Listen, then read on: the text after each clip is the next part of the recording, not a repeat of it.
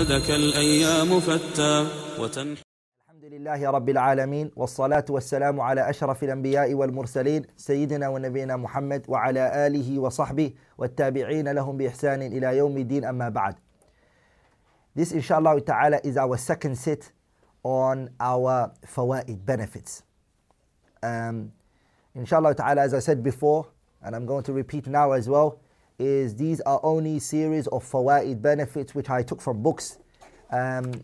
Inshallah ta'ala, and as I said also before, that it varies. It could be from any topic. It could be about nahu, it could be about usul al-tafseer, it could be qawaid al-fiqhiyya, it could be usul al-fiqh, it could be mustalah al-hadith, it could be anything in the sharia. Wherever I feel like this is a mas'ala which is of benefit, inshallah ta'ala, I will bi'idhnillah al-kareem make it the benefit of that day. Inshallah ta'ala, today's faida inshallah ta'ala is going to be خطورة من يتأول القرآن بجهل عن السنة. The danger of the one who comments on the Quran or who gives the tafsir of the Quran whilst he is ignorant of the sunnah. So he's basically speaking about the tafsir of the Quran, but he is ignorant of the sunnah of the Messenger sallallahu alayhi wasallam. Here with me I have the kitab by Ibn Abdul Barr, Jami' Bayan al-Ilmi wa Fadlih, the second volume, Dar ibn al-Jawzi, the Tahqiq of Abil Ashbal, page 336. Ibn Abdul Barr says, rahimahullah, and Imam Ibn Abdul Barr, my beloved brothers and sisters, he is called Hafiz al-Maghrib. At his time there were two noble hufaz. There were two noble hafiz. One was the hafiz of Maghrib and the other one was hafiz of Mashriq. Hafiz of Maghrib was who? Ibn Abdul Barr. And the hafiz of Mashriq was who? Khatib al-Baghdadi. So they were both contemporaries. Ibn Abdul Barr, Abu Umar Ibn Abdul Barr, rahimahullah, he said, Ahlul bid'ah, the people of innovation, أجمع, all of them, أضربوا عن السنة وتأولوا الكتاب على غير ما بينت السنة فضلوا وأضلوا.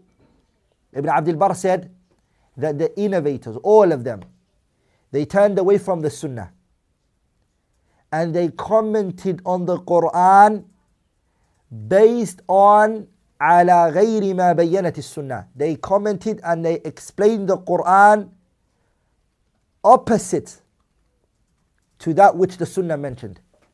فَضَلُّوا, they became misguided, and وَأَضَلُّوا, they misguided others. So they became misguided and they also misguided others.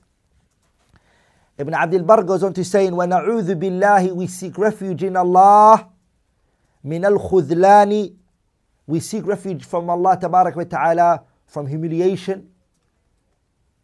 وَنَسْأَلُهُ التَّوْفِيقَ, and we ask Allah to give us tawfiq. وَالْعِصْمَةَ بِرَحْمَتِهِ, and that Allah protects us from shortcomings with His mercy. So Ibn Abdul Barr here tells us that it's a unanimously, wherever you go, you will always find the Ahlul Bid'ah. They won't resort to the Sunnah when it comes to the commentary of the Quran. Rather, they comment on the Quran in opposition towards the Sunnah.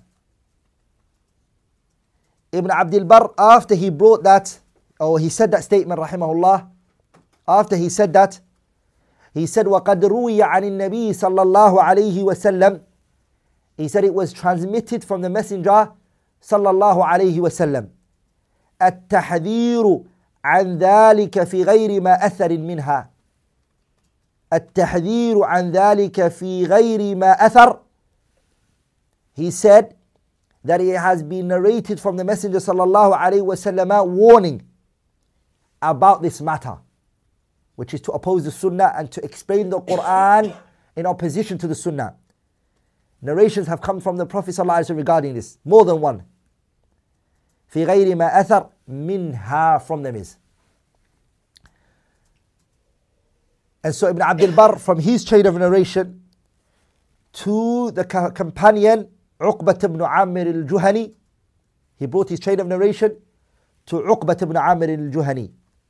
He said that Uqba said, I heard Rasulullah sallallahu alayhi wa sallam yaqul. I heard the Messenger sallallahu alayhi wa sallam say, Halaku ummati. The Prophet said, the destruction of my ummah is in fil kitabi, in the Quran, wal labani, and the milk. The ummah's destruction is inside what? The kitab, meaning the Quran, and the laban, the milk. Faqila, it was then said to the Messenger, Ya Rasulallah, O Messenger of Allah, mal kitabu wal laban. What is the book and what is the milk? Then the Messenger sallallahu alaihi wasallam, he said, يَتَعَلَّمُونَ الْقُرْآنَ, they learn the Quran. وَيَتَأَوَّلُونَهُ, and they interpret and they explain the Quran عَلَى غَيْرِ مَا أَنزَلَهُ اللَّهُ عَزَّ وَجَلَّ. They comment on the Quran in a way which Allah has not sent it down for. Or they go with a meaning in which Allah did not want for it. Or Allah did not send it down on that meaning. وَيُحِبُّونَ, and they love اللَّبَنَ, they love the milk. فَيَدَعُونَ الْجَمَاعَاتِ, so they leave the congregations. وَالْجُمَعَ, and they leave the Friday sermon. وَيُبْدُونَ, and so they go to what? So they go to the livestock. The yubduna, they become Bedouins. They leave where the masajid and everything are, and they go to places outside the city where there's no masjids, and they only go there to drink milk.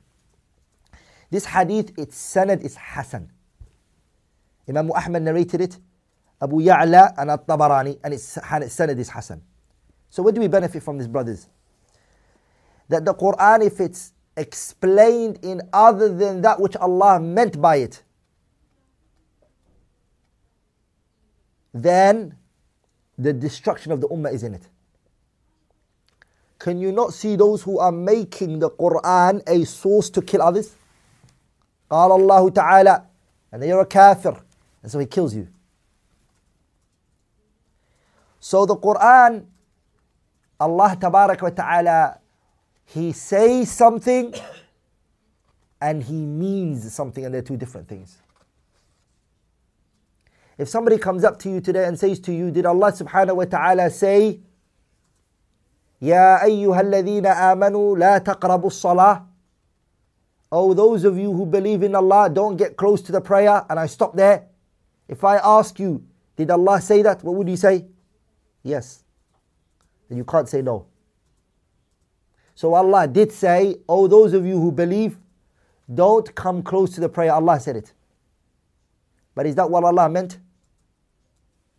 Is that what Allah meant? La. That is not what Allah meant. So the destruction here, brothers, is that you're taking the meaning in opposition to what Allah subhanahu wa ta'ala meant. And the sunnah is the one who knows what Allah meant. Subhanahu wa ta'ala, as Allah said in the Quran, وَأَنزَلْنَا إِلَيْكَ الذِّكْرَ لِتُبَيِّنَ لِلنَّاسِ مَا نُزِّلَ إِلَيْهِمْ. O Muhammad, we sent the Quran on you. Allah said, we sent the Quran on you. Why did we send the Quran on you? لِتُبَيِّنَ, لِكَيْ, so you can clarify to the people the Quran. You are the one that was meant to clarify for them. Sallallahu alayhi wa sallam. And then Ibn Abdul Barr, after that, he brings another hadith from the Messenger sallallahu alayhi wa sallam.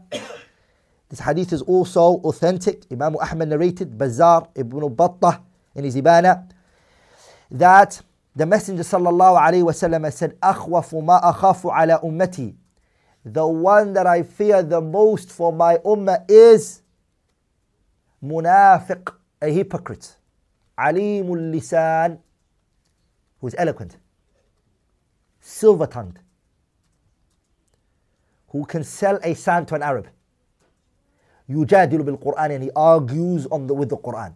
His argument is the Quran. The Prophet is saying, I fear my ummah for a munafiq, eloquent. And if he argues and he puts a matter forward, he will use the statement of Allah. But why, brothers? he won't bring it back to the Sunnah. He won't bring it back to the Sunnah. Ibn Abdul Barr, he brought the statement of Umar ibn al-Khattab radiyallahu ta'ala anhu. That Umar radiyallahu ta'ala anhu, he said, all of this is in his book Jami'u Bayan al-Ilmi wa Fadlih, which I'm reading it from. That Umar radiyallahu ta'ala anhu, he said, إِنَّمَا أَخَافُ عَلَيْكُمْ رَجُلَيْنِ, I fear for you guys two men. Two types of people is what I fear for you. Umar is saying this. I fear for you two types of people. The first one is رَجُلٌ, a individual. تَأَوَّلَ الْقُرْآنِ, a person who explains the Quran على غير تأويله, a person who explains the Quran but not in its correct explanation. The first one. Umar is saying, I fear this for you. The second one is وَرَجُلٌ, a individual يُنَافِسُ الْمُلْكَ, who's running after leadership على أخيه, on his brother. He's competing with his brother over leadership. And if it leads to bloodshed, he will spill blood. So the statement of Umar radiallahu ta'ala anhu here, which is the first part, is an individual who comments on the Quran, and he's commenting on the Quran is what? It is not the correct explanation of it. The next, inshallah ta'ala, statement that I'm going to bring you all is a statement said by Ibn Abdul Hadi, the author of the book As-Sarim al-Munki fi al-Raddi ala al-Subki. As-Sarim al-Munki fi al-Raddi ala al-Subki. Ibn Abdul Hadi, in this book of his, who is Ibn Abdul Hadi first? Ibn Abdul Hadi is the individual who Abu al-Hajjaj al-Mizzi, Sahibu Tahdhib al-Kamal, the author of the book Tahdhib al-Kamal, Abu al-Hajjaj al-Mizzi, who you should all know. Al-Hajjaj al-Mizzi. Abu al-Hajjaj al-Mizzi said, Ibn Abdul Hadi never entered onto me. He never came to me. إِلَّا وَاسْتَفَدْتُ مِنْهُ, except I benefited from him. Abu al-Hajjaj al-Mizzi was a contemporary of Imam Shaykh al-Islam ibn Taymiyyah. And Ibn Abdul Hadi was a contemporary, or was a friend of Ibn Kathir rahimahullah. Ibn Abdul Hadi, he and Ibn Kathir both used to go to Abu al-Hajjaj al-Mizzi and take knowledge from him. So he's a noble scholar. He died at the age of 38, and if he lived, he would have come out with a lot of amazement. 38 years of age. Ibn Abdul Hadi, he said in his book As-Sarim al-Munki, a powerful statement. He said, وَلَا يَجُوزُ إِحْدَاثُ تَأْوِيلٍ فِي آيَةٍ أَوْ سُنَّةٍ لم يكن على عهد السلف ولا عرفوه ولا بينوه للأمة، فإن هذا يتضمن أنهم جهلوا الحق في هذا وضلوا عنه، واهتدى إليه هذا المعترض المستأخر، فكيف إذا كان التأويل يخالف تأويلهم ويناقضه. Ibn Abdul Hadi, he said, ولا يجوز, it is not permissible to introduce an explanation of the Quran, to introduce a commentary of the Quran, في آية, in a verse, or sunnah, or in the Prophet sallallahu alaihi wasallam sunnah. It is not permissible. That which لم يكن على عهد السلف, that which was not at the time of the pious predecessors. This explanation was not at the time of the. If you go to Surah Al-Asr, and you go to Nu'man Ali Khan's explanation of Surah Al-Asr, if you go to it, you'll see the commentary and explanation he puts on it. لم يقل به أحد من أئمة السلف. No one from the Salaf of this ummah have ever said this. ولا يجوز, it is not permissible. إحداث تأويل, for you to introduce an explanation on a verse or a sunnah. لم يكن, it was not known على عهد السلف, it was not known at the time of the Salaf. ولا عرفوه, and the Salaf didn't even know it. ولا بينوه, and they never explained it to mean that meaning. للأمة, for the ummah. Because, look at this statement. Because if you do come with a different explanation, if you come with it, and you put it to the table, and you introduce it, what does that mean? فإن هذا يتضمن أنهم جهلوا الحق. That the Salaf were ignorant about this haqq that you're guided to. وضلوا عنه, and they were misguided from it. واهتدى إليه, and who became guided to it? هذا المعترض, this individual who is now commenting on it, he's the one who's been introduced to it. المستأخر. فكيف, that's, brothers, that's somebody who is what? Who is introducing something that they never said. Imagine, فكيف, Ibn Abdul Hadi is saying, فكيف, then what would the issue be? إذا كان التأويل يخالف تأويلهم. If your ta'wil, your explanation of the ayah is actually in opposition towards their explanation. It's even worse. I'm going to finally conclude with Abu Ja'far ibn Jarir al-Tabari. Ibn Jarir al-Tabari, who is he? He's Imam al-Mufassirin. Ibn Jarir is who? Imam al-Mufassirin. Ibn Jarir al-Tabari, when it came to the ayah in Surah Al-A'raf, the ayah in Surah Al-A'raf, تِلْكَ الْقُرَى نَقُصُّ عَلَيْكَ مِنْ أَنْبَائِهَا وَلَقَدْ جَاءَتْهُمْ رُسُلُهُم بِالْبَيِّنَاتِ فَمَا كَانُوا لِيُؤْمِنُوا بِمَا كَذَّبُوا مِنْ قَبْلِ. Allah says, كَذَلِكَ يَطْبَعُ اللَّهُ عَلَى قُلُوبِ الْكَافِرِينَ.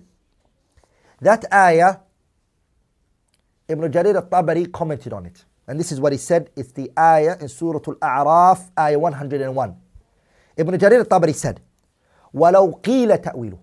If it was said that the commentary or the explanation of this ayah means this, if I was to say, فَمَا كَانَ هَؤُلَاءِ الَّذِينَ, they, those who are mentioned in the ayah, الَّذِينَ وَرِثْ فَمَا كَانَ هَؤُلَاءِ, I mean Muhammad, the Prophet, Allah is talking to the Prophet, O Muhammad, these ones, هَؤُلَاءِ الَّذِينَ وَرِثُوا الْأَرْض, who inherited this earth, Ya Muhammad, O Muhammad, مِن مُشْرِكِ قَوْمِكَ, from the pagans of your people, min ba'di ahliha, after its people, alladhina kanu biha, after those people who are on it, such as bin Adin wa Thamud, like the people of Ad and Thamud, liyu'minu, they weren't those who were to believe, bima kadhaba bihi alladhina warithu anhum, they are not to believe that which was disbelieved by those who they inherited it from, min tawheedillahi, from the oneness of Allah, وَوَعْدِهِ, and the promise of Allah, وَوَعِيدِهِ, and the warnings of Allah. Ibn Jarir Tabari, after he put that commentary, guess what he said? He said, كَانَ وَجْهًا وَمَذْهَبًا. That explanation I gave would have a face, it would be valid, and it would be a madhab if I said that. But I'm not. غَيْرَ أَنِّي لَا أَعْلَمُ قَائِلًا قَالَهُ, except I don't know anyone who said this before me. مِمَّنْ يُعْتَمَدُ عَلَى عِلْمِهِ, I don't know anyone who said this from the ulama of tafsir, whose statement can be held onto from the a'immat al-tafsir. I haven't seen anyone who said this. مِمَّنْ يُعْتَمَدُ عَلَى عِلْمِ بِتَأْوِيلِ الْقُرْآنِ, those whose commentary and explanation of the Quran, who it can be held onto. I haven't seen anybody who said this. Allahu Akbar. When he himself, if he says this, he's Ibn Jarir al-Tabari, and we'll take it from him, because he's from the a'immat al-Salaf. But it shows you what? Within the Salaf themselves, they looked at those who came before them to be the ones that they take from. And so it is not permissible, brothers, to comment on the Quran with ignorance and lack of knowledge of the Sunnah of the Messenger sallallahu alayhi wa sallam. And I will conclude there. Subhanakallahumma bihamdik, ashhadu an la ilaha illallah, astaghfiruka wa atubu ilayk.